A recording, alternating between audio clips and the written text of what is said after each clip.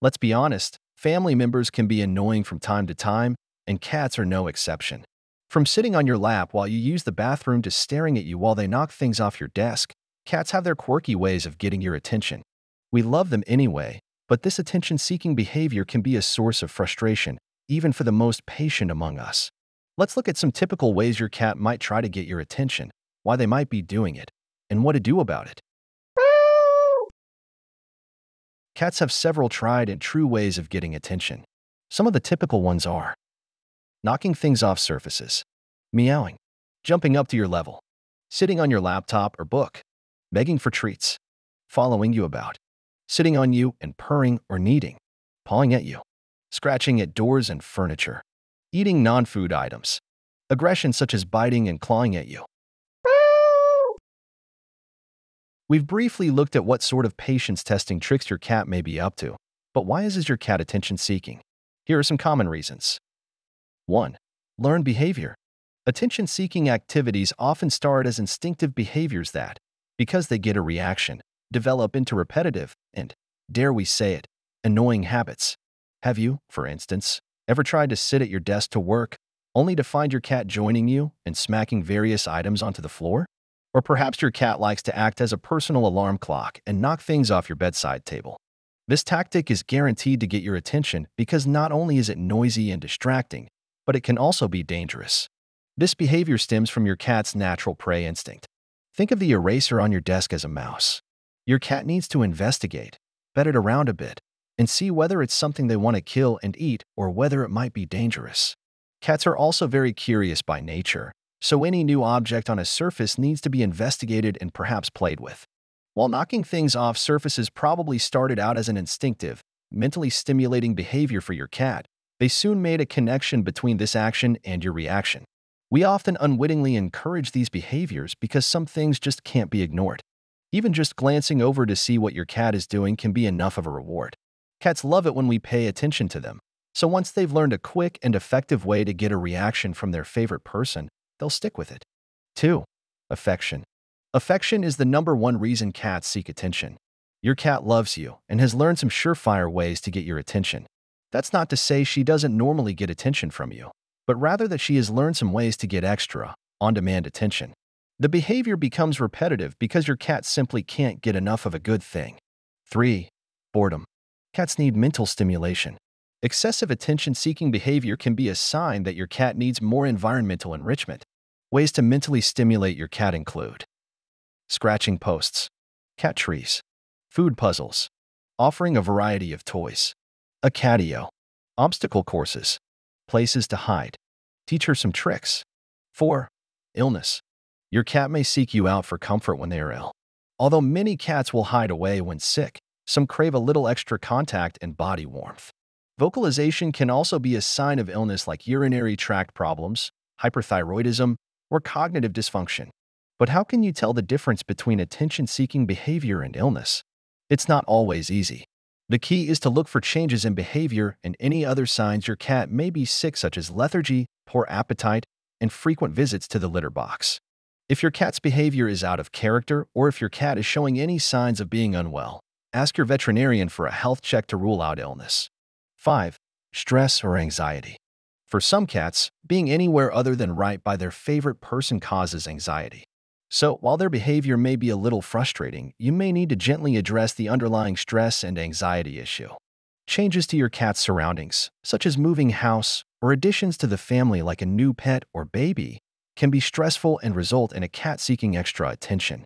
Of course, it's not always possible to eliminate these stressors, but you can help minimize their impact by gently making introductions, ensuring that your cat has their own space if needed, and providing plenty of interaction on your terms. If you think your cat might be attention-seeking due to stress or separation anxiety, they could benefit from calming aids like pheromones or even anxiety medication.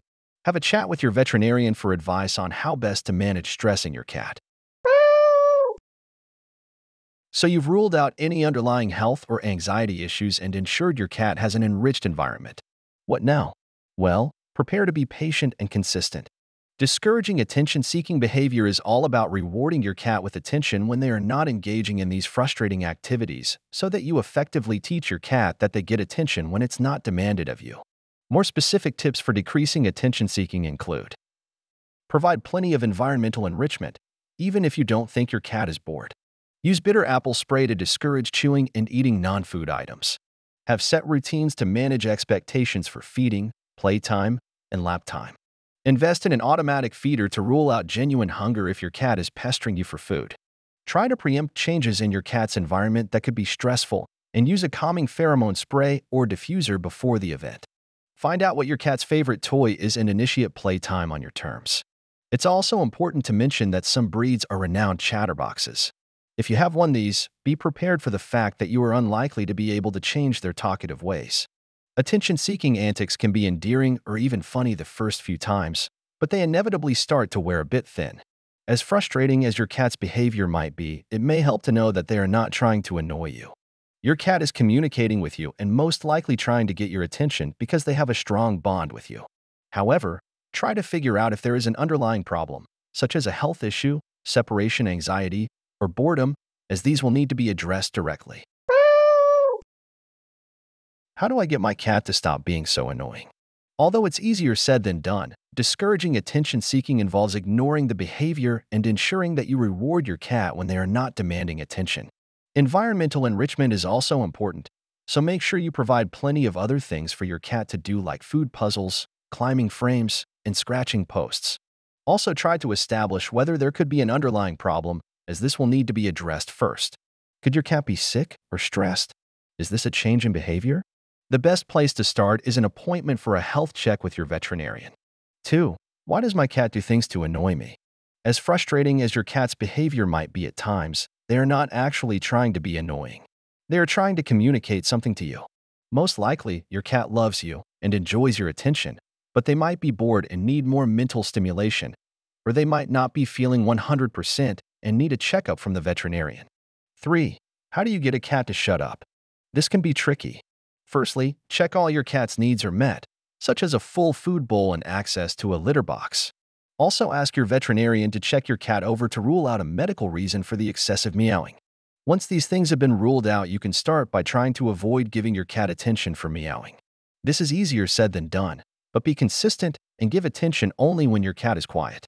It's also worth noting that some breeds like Siamese are particularly talkative. If your cat is chatty by breed, there may be little you can do other than try to enjoy the conversations. 4. How to prevent or stop your cat from begging for food. Some cats eat out of boredom. Senior cats, in particular, may lose interest in toys, playtime, and bird watching while eating becomes their new favorite hobby. Once you've made sure there are no health problems causing your cat to overeat, stick to a sensible, feline, nutritionist-approved feeding plan for these cats. Also, make sure they have access to plenty of toys, gadgets, and games. Some cat lovers swear by feeding your cat in a puzzle or a ball. It's more natural, after all, for cats to work for their food. Boredom sometimes leads to depression and other forms of feline mental illness that prompt undesirable behaviors. Food aggression in cats can become so severe that it morphs into psychogenic abnormal feeding behavior in cats. The Journal of Veterinary Behavior published a study on the topic. Even moderate food aggression in cats can be irritating to their caregivers. Amy Shojai's excellent article in Pet Chow gives excellent tips for helping your pet kick food-inspired aggressive behaviors to the curb.